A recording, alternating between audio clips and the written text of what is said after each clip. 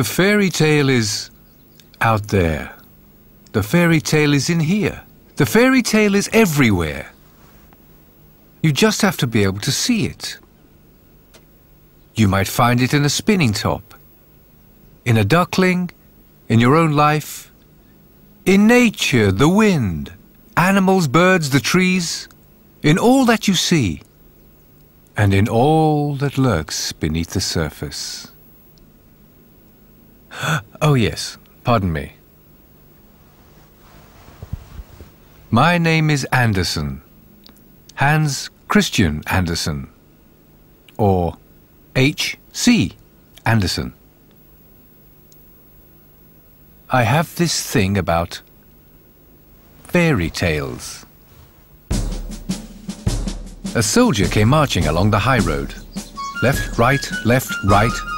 He had his knapsack on his back and a sword at his side. He had been to the wars and was now returning home. As he walked on, he met a very frightful-looking old witch in the road. Her underlip hung quite down on her breast, and she stopped and said, "Good evening, soldier. You have a very fine sword and a large knapsack, and you are a real soldier, so you shall have as much money as ever you like."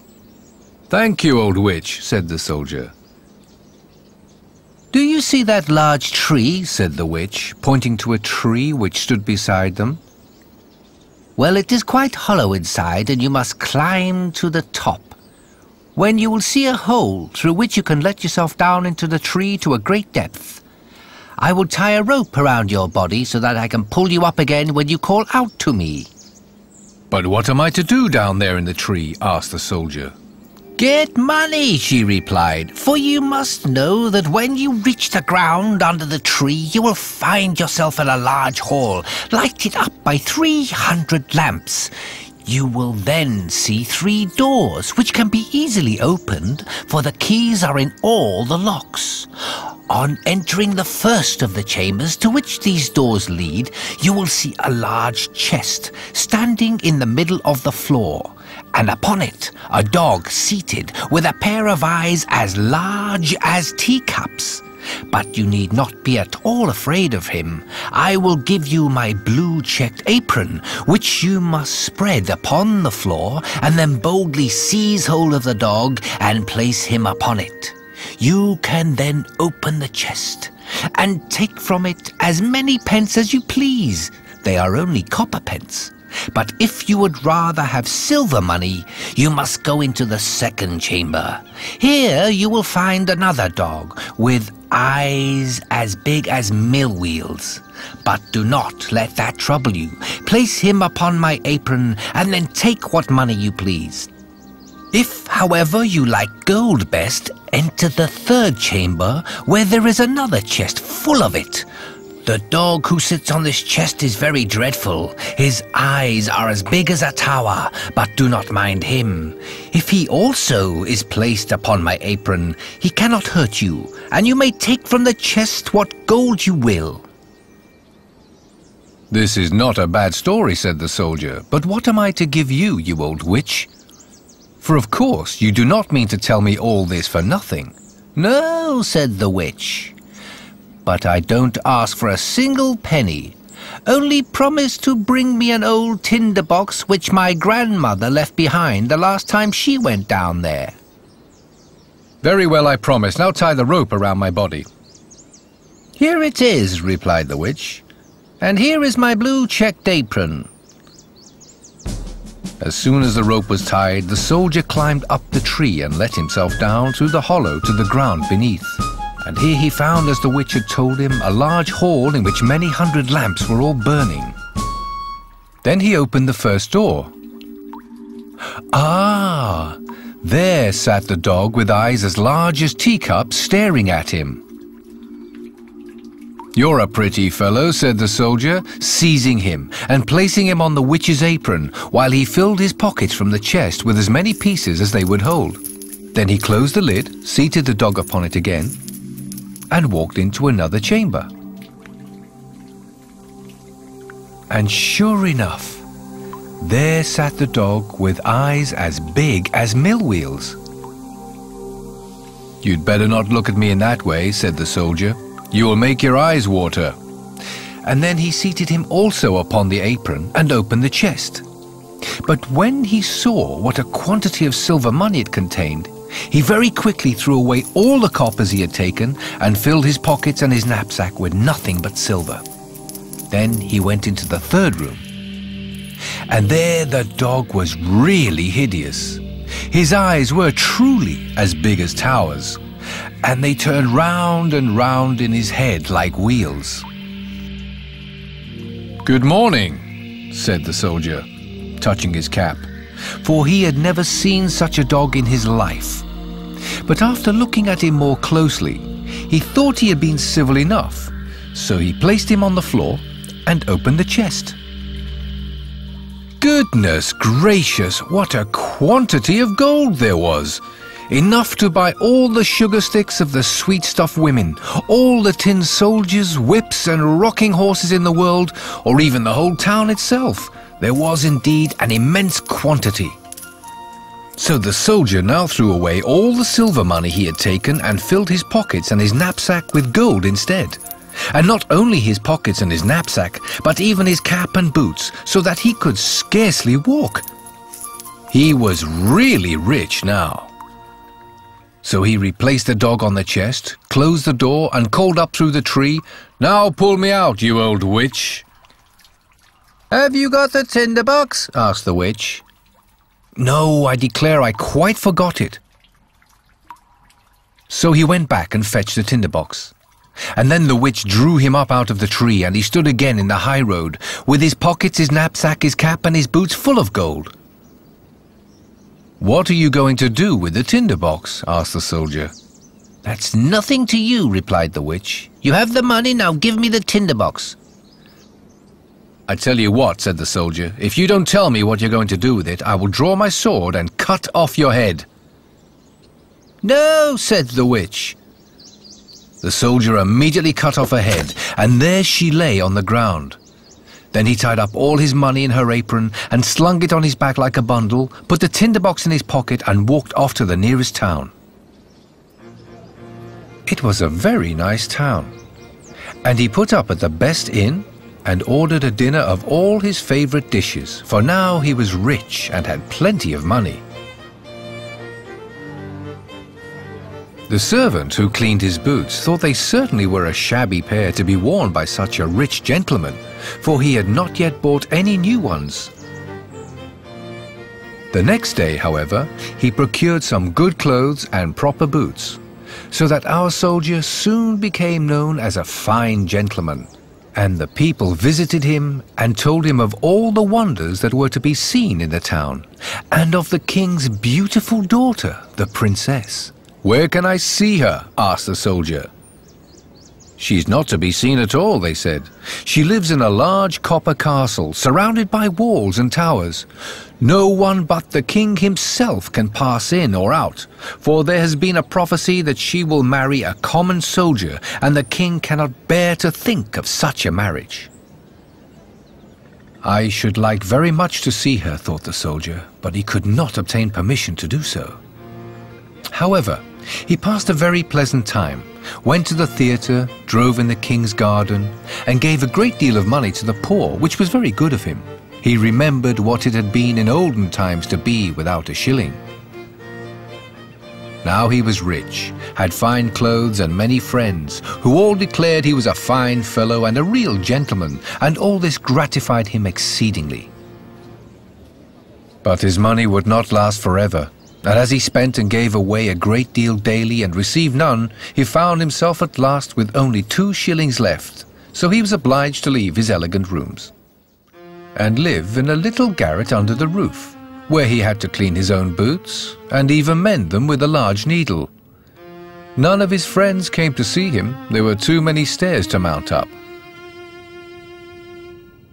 One dark evening, he had not even a penny to buy a candle. Then all at once he remembered that there was a piece of candle stuck in the tinder box, which he had brought from the old tree, into which the witch had helped him. He found the tinder box, but no sooner had he struck a few sparks from the flint and steel than the door flew open, And the dog with eyes as big as teacups, whom he had seen while down in the tree, stood before him and said, "What orders, master?" "Hello," said the soldier. "Well, this is a pleasant tinderbox, if it brings me all I wish for." "Bring me some money," said he to the dog.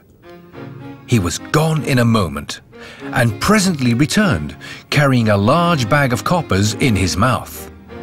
The soldier very soon discovered after this the value of the tinderbox. If he struck the flint once, the dog who sat on the chest of copper money made his appearance. If twice, the dog came from the chest of silver, and if 3 times, the dog with eyes like towers who watched over the gold.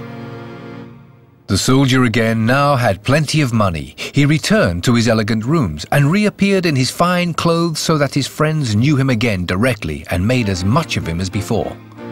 After a while, he began to think it was very strange that no one could get a look at the princess.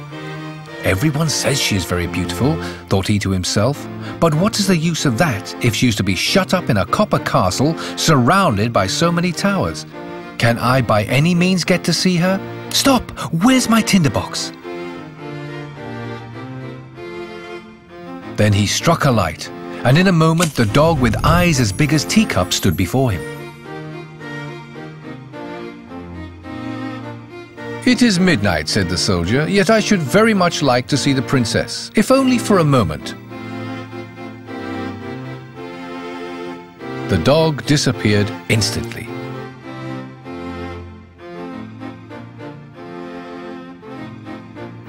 And before the soldier could even look round, he returned with the princess.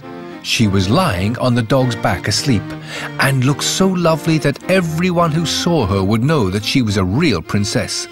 The soldier could not help kissing her, true soldier as he was.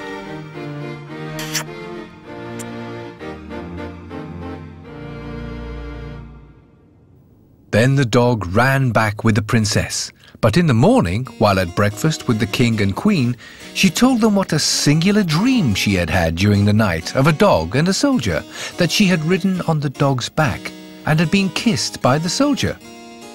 "That's a very pretty story indeed," said the queen. So the next night, one of the old ladies of the court was set to watch by the princess's bed to discover whether it really was a dream or what else it might be. The soldier longed very much to see the princess once more, so he sent for the dog again in the night to fetch her and to run with her as fast as ever he could. But the old lady put on water boots and ran after him as quickly as he did.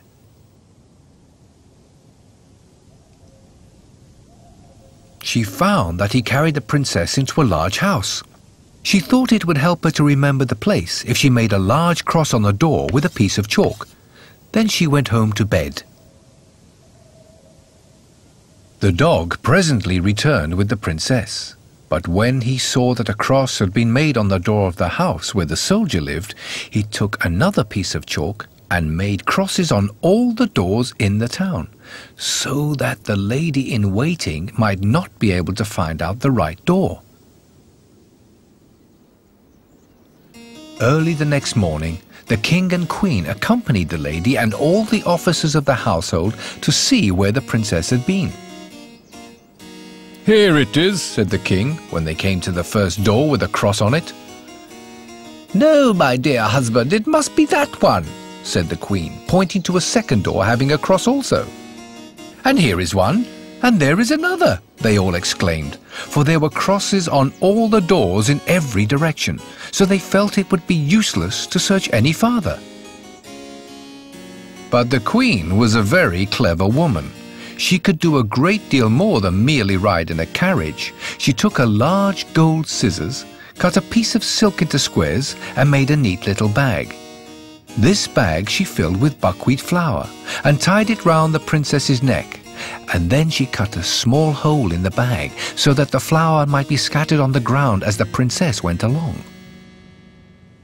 During the night, the dog came again and carried the princess on his back and ran with her to the soldier, who loved her very much and wished that he had been a prince so that he might have her for a wife.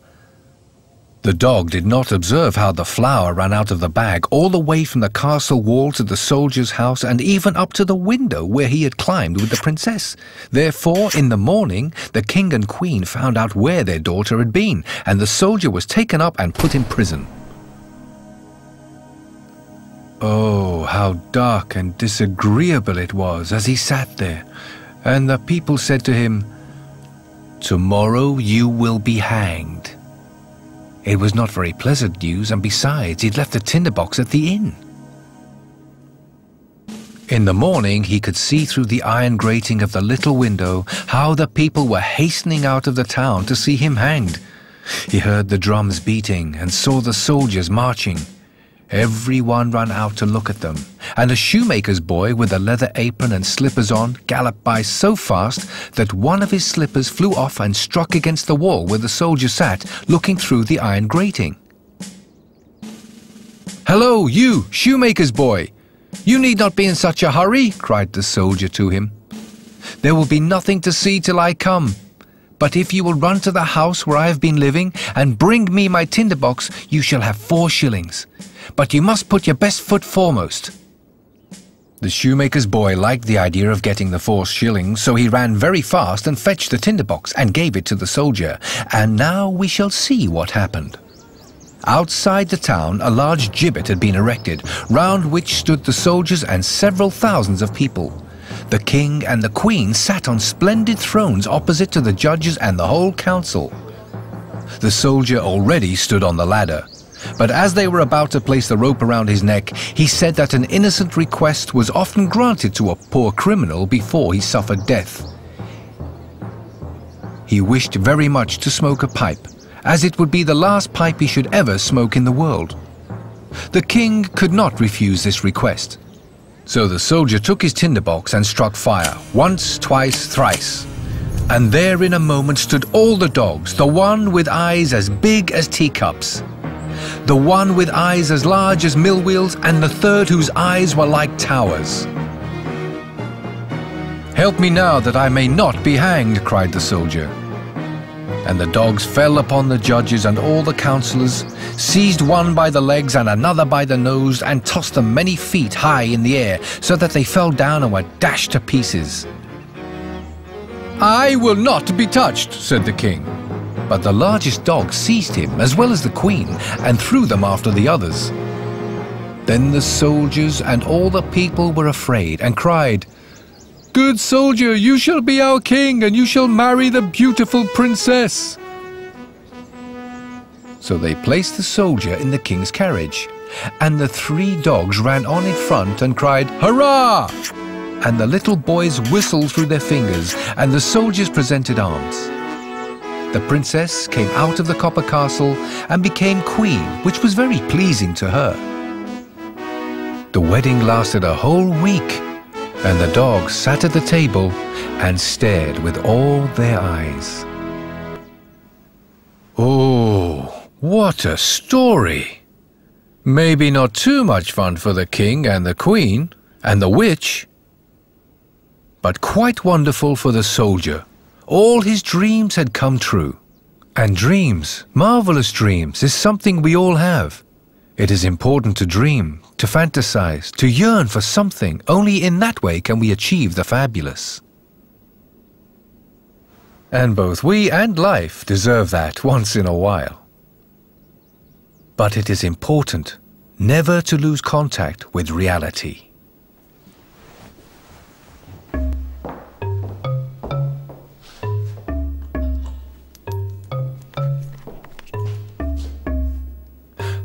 There was once a woman who lived in a cottage. Of eggs she had scarcely a shortage, for her good hen gave one each day. The task of a hen is surely to lay. The total soon grew to more than 200, and this was quite a number, she swore. Packing them nicely away she sped, basket held high on her head. To market town briskly then off she strode, but long and lonesome she felt the road. All her best efforts, though, surmounting, she tried to work out on her fingers, counting how much she'd make when her eggs were sold. A nice tidy sum of silver, all told. For these, she prattled while on the highway, I'll get a florin if I have my way.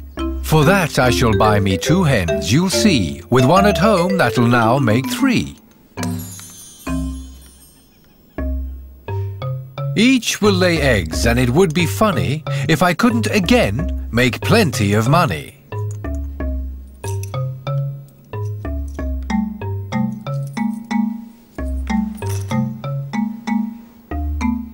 I'll buy 3 more hens, then it's 6 they'll make. With those I've at home, their good eggs I'll take. I'll sell only half, and then all the rest shall hatch into chicks. That is far the best. I'll soon have a poultry farm, just imagine. And it'll grow big, hens are always a bargain. And some will lay eggs and some hatch out chicks. They'll make me a fortune, my hens all 6. I'll buy me 2 geese and a little sheep, and never shall I have cause to weep. With eggs and with hens and with feathers and wool, my purse in the end will be quite full. I'll buy me a pig, I'll buy me a cow, or maybe 2, I'll soon find out how. Then money I'll spin, in a year just you peep, I'll have house and maids and cows and sheep. Now in comes a suitor, my hand he kisses, soon all the good people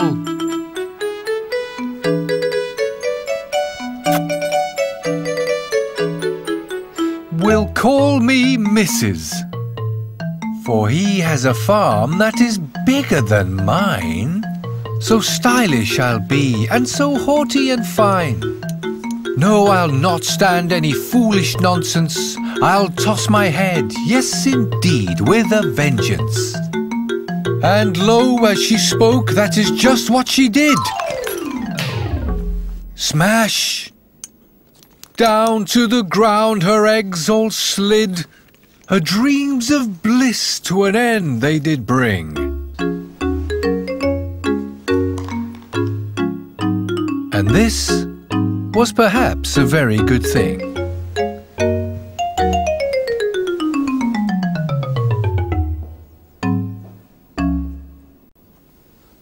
But it is not only the simple peasant woman who found it difficult to keep her sense. No, the dream of being somebody is rife in all parts of society, even in the highest places.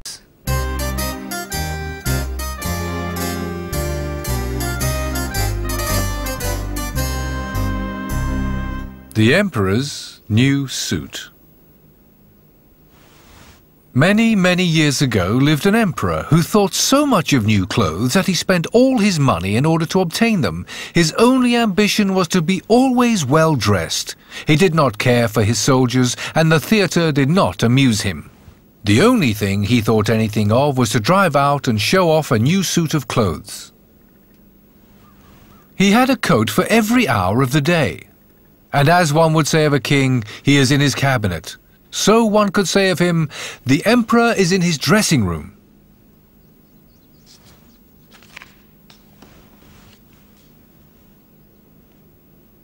The great city where he resided was very gay. Every day, many strangers arrived. One day, 2 swindlers came along.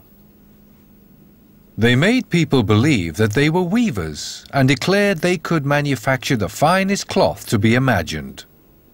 Their colors and patterns, they said, were not only exceptionally beautiful, but the clothes made of their material possessed the wonderful quality of being invisible to any man who was unfit for his office or unpardonably stupid.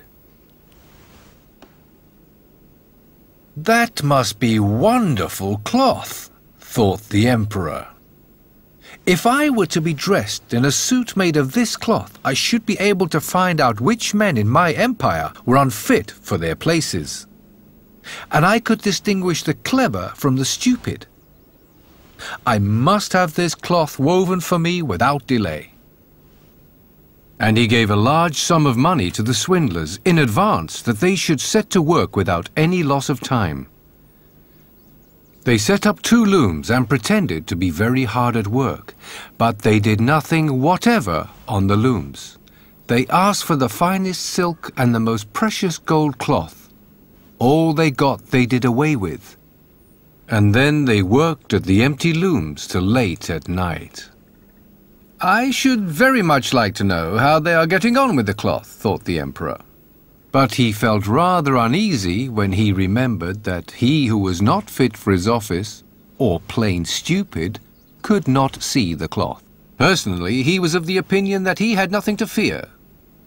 Yet he thought it advisable to send somebody else first to see how matters stood.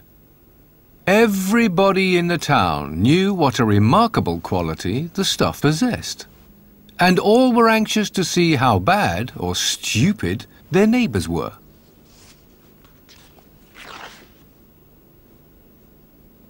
"I shall send my honest old minister to the weavers," thought the emperor. "He can judge best how the stuff looks, for he is intelligent, and nobody understands his office better than he." The good old minister went into the room where the swindlers sat before the empty looms. "Heaven preserve us," he thought, and opened his eyes wide. "I cannot see anything at all." But he did not say so.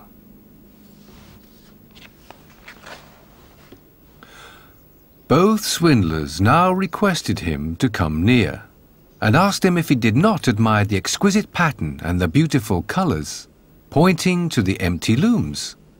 The poor old minister tried his very best, but he could see nothing, for there was nothing to be seen. "Oh dear," he thought. "Can I be so stupid?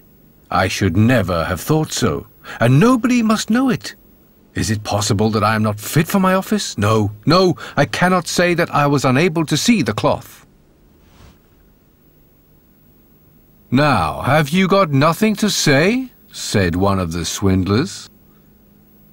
"Oh, it is very pretty, exceedingly beautiful," replied the old minister, looking through his glasses. "What a beautiful pattern! What brilliant colours! I shall tell the emperor that I like the cloth very much." "We are pleased to hear that," said the 2 weavers, and described to him the colours, and explained the curious pattern. The old minister listened attentively, that he might relate to the emperor what they said when he returned, and so he did. Now the swindlers asked for more money, silk and gold cloth, which they required for weaving. They kept everything for themselves, and not a thread came near the loom, but they continued as hitherto to work at the empty looms.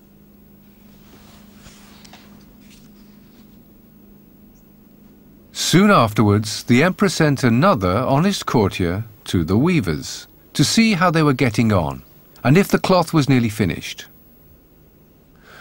Like the old minister, he looked and looked at the empty looms, but could see nothing, as there was nothing to be seen. "Is it not a beautiful piece of cloth?" asked the 2 swindlers, showing and explaining the magnificent pattern, which, however, did not exist. "I'm not stupid," thought the man. "It is therefore my good appointment for which I am not fit. It's very strange, but I must not let anyone know it." And he praised the cloth which he did not see, and expressed his joy at the beautiful colours and the fine pattern. "It is exceedingly excellent," he said to the emperor. Everybody in the whole town talked about the precious cloth. At last the emperor wished to see it himself, while it was still on the loom. With a number of courtiers, including the 2 ministers who had already been there, He now went to the two clever swindlers, who were now working just as hard as they could, but without using any thread. "Is it not magnificent?" said the two old statesmen who had been there before. "Your Majesty must admire the colours and the pattern." And then they pointed to the empty looms, for they imagined the others could see the cloth. "What is this?" thought the Emperor. "I don't see anything at all. That's terrible. Am I stupid? Am I unfit to be Emperor? That would indeed be the most dreadful thing that could happen to me." "Really?" he said, turning to the weavers. "Your cloth has our most gracious approval."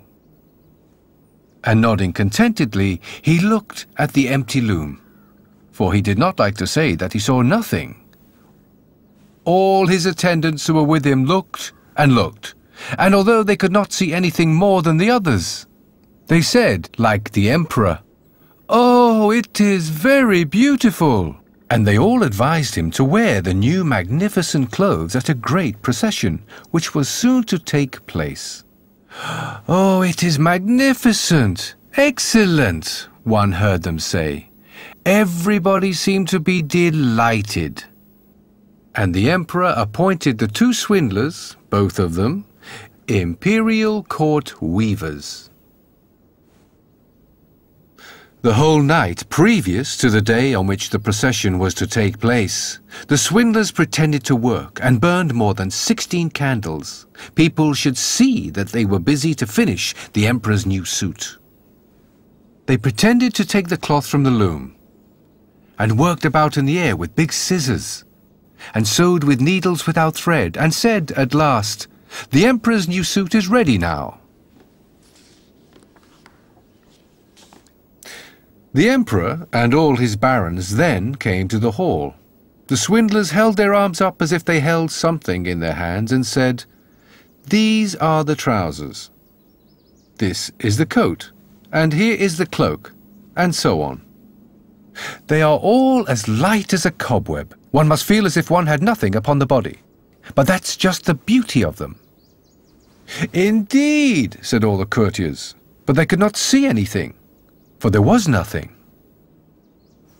"Does it please your Majesty now to graciously undress," said the swindlers, "that we may assist your Majesty in putting on the new suit?"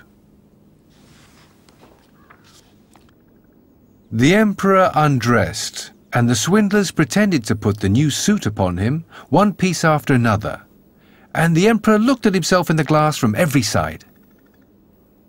"How well they look! How well they fit," said all. "What a beautiful pattern! What fine colours! That is a magnificent suit of clothes."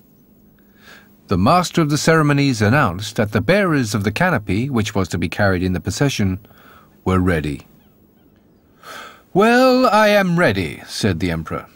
"Does not my suit fit me?" Then he turned once more to the looking-glass, that people should think he admired his new garments. The chamberlains who were to carry the train stretched their hands to the ground, as if they lifted up a train and pretended to hold something. They did not like people to know that they could not see anything.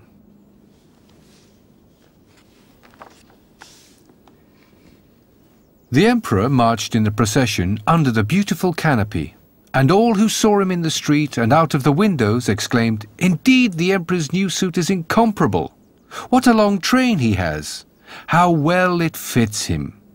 Nobody wished to let others know he saw nothing, for then he would have been unfit for his office, or too stupid.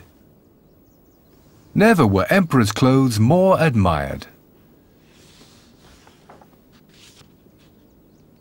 "But he has nothing on at all," said a little child at last. "Good heavens! Listen to the voice of an innocent child," said the father, and one whispered to the other what the child had said.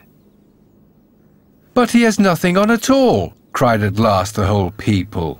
That made a deep impression upon the Emperor, for it seemed to him that they were right, but he thought to himself, "Now I must bear up to the end." And the chamberlains walked on with dignity as if they carried the train which didn't exist.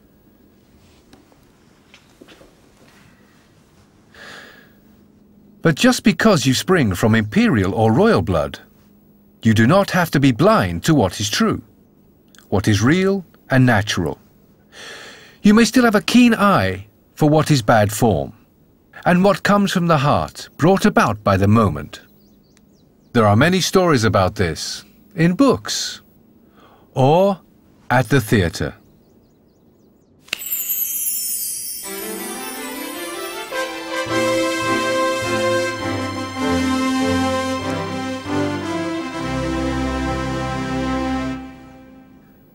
Far in the interior of the country lay an old baronial hall, and in it lived an old proprietor, who had 2 sons, which 2 young men thought themselves too clever by half.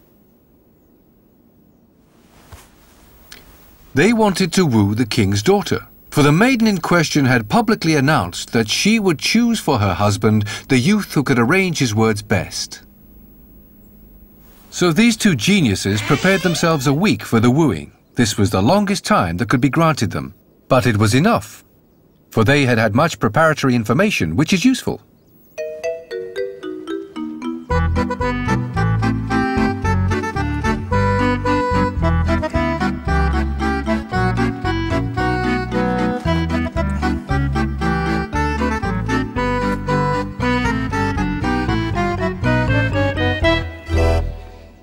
One of them knew the whole Latin dictionary by heart, and 3 whole years of the daily paper of the little town into the bargain, backwards and forwards.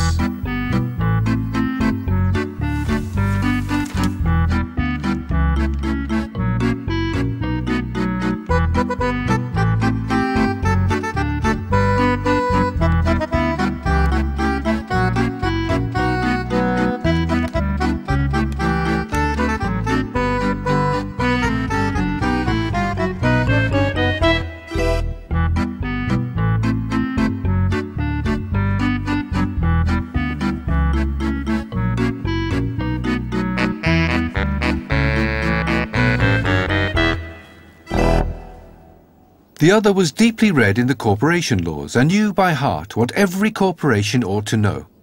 And he thought he could talk of affairs of state. And he knew one thing more. He could embroider braces, for he was a light-fingered fellow. "I shall win the princess," they both cried.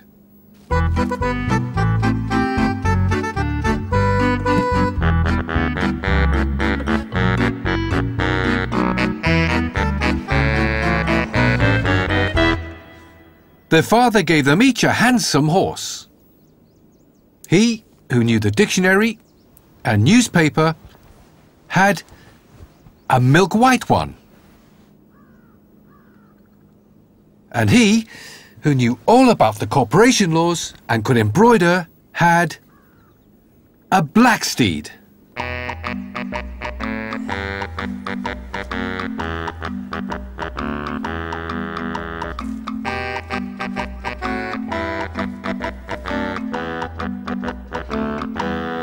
Then they rubbed the corners of their mouths with fish oil so that they might become very smooth. All the servants stood below in the courtyard and looked on while they mounted their horses. Just by chance, the 3rd son came up, for there were 3. Though nobody counted the 3rd with his brothers, because he was not so learned as they, and indeed he was generally known as Jack the Dullard. "Hello, where are you going? Why do you have on your Sunday clothes?" asked Jack. "We're going to the king's court as suitors to the king's daughter. Don't you know the announcement that has been made all through the country?" And then they told him all about it. "My word, I'll be in it too," cried Jack the Dullard. And his 2 brothers burst out laughing at him and rode away.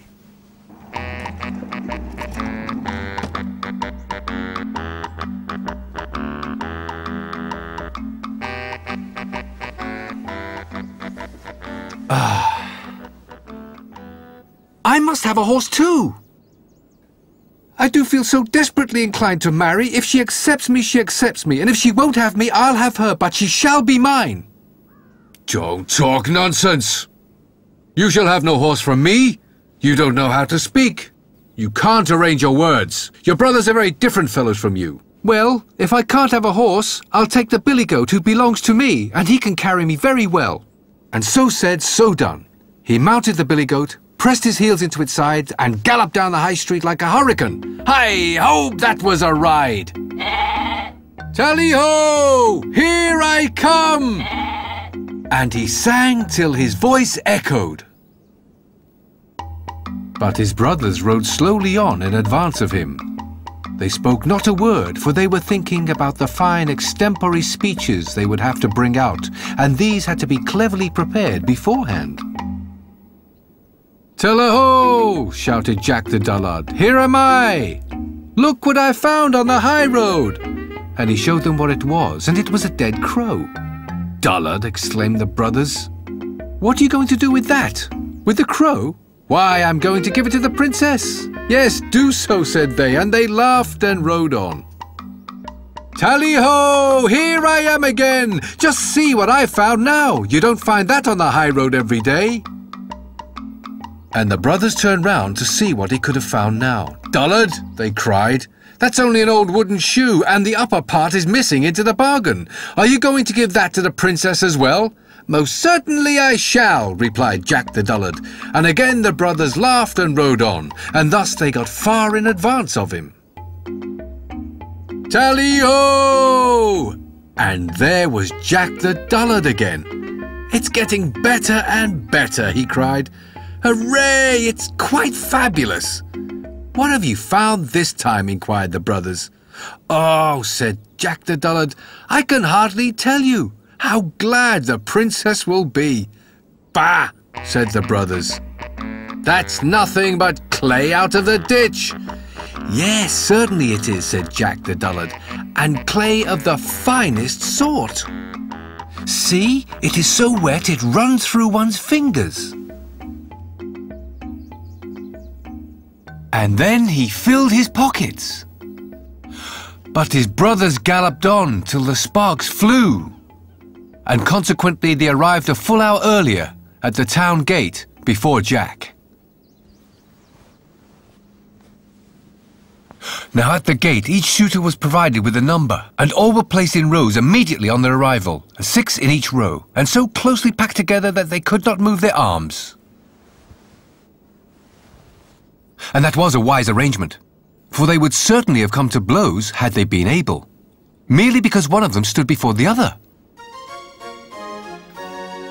All the inhabitants of the country round about stood in great crowds around the castle, just to see the princess receive the suitors. And as each stepped into the hall, his power of speech seemed to desert him. "He is of no use," the princess would say. "Away with him." At last the turn came for that brother who knew the dictionary.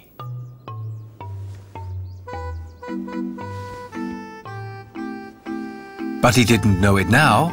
He had absolutely forgotten it altogether, and the board seemed to re-echo with his footsteps, and the ceiling of the hall was made of looking-glass, so that he saw himself standing on his head, and at the window stood 3 clerks and a head clerk, and every one of them was writing down every single word that was uttered, so that it might be printed in the newspapers and sold for a penny at the street corners. It was a terrible ordeal. And they had, moreover, made such a fire in the stove that the room seemed quite red hot. "Phew! It's dreadfully hot in here," observed the first brother. "Yes, it's because my father's going to roast young pullets today." Bah! There he stood like a bar lamb. He had not been prepared for a speech of this kind and had not a word to say, though he intended to say something witty. Bah! "He is of no use," said the princess. "Away with him." And so he was obliged to go.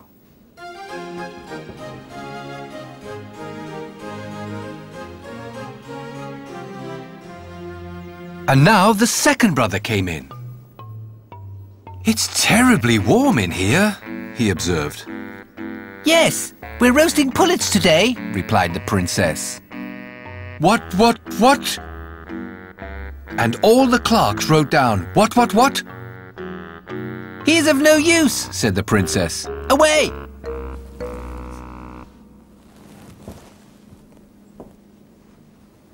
Now came Jack the Dullard. He rode his goat into the hall. "It's very hot in here," he said. "Yes, because I'm roasting young pullets," replied the princess. "Ah, that's lucky," exclaimed Jack the Dullard. "I suppose you'll let me roast my crow then?" "With the greatest pleasure," said the princess. "But have you anything you can roast it in? For I have neither pot nor pan." "Certainly I have," said Jack. "Here's a cooking utensil with a tin handle." And then he brought out the old wooden shoe and put the crow into it. "Well, that is a wonderful dish," said the princess. "But what shall we do for the sauce?" "Oh, I have that in my pocket," said Jack. "I have so much of it that I can afford to throw some away." And then he poured some of the clay out of his pocket. "I like that," said the princess. "You can give an answer, and you have something to say for yourself, and so you shall be my husband. But are you aware that every word we speak is being taken down and will be published in the paper tomorrow? Look yonder, and you will see in every window 3 clerks and a head clerk. And the old head clerk is the worst of all, for he can't understand anything." But she only said this to frighten him. And all the clerks spurted a blot out of his pen onto the floor. "Oh, those are the gentlemen, are they?" said Jack. "Then I will give the best I have to the head clerk."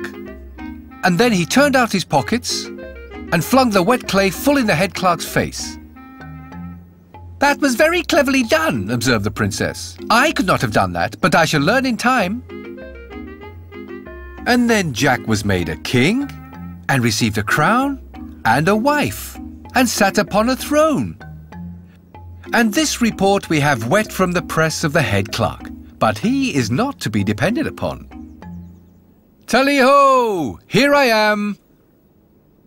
A crow, a clog and some sludge. Sometimes that is all you need to force your way into a heart.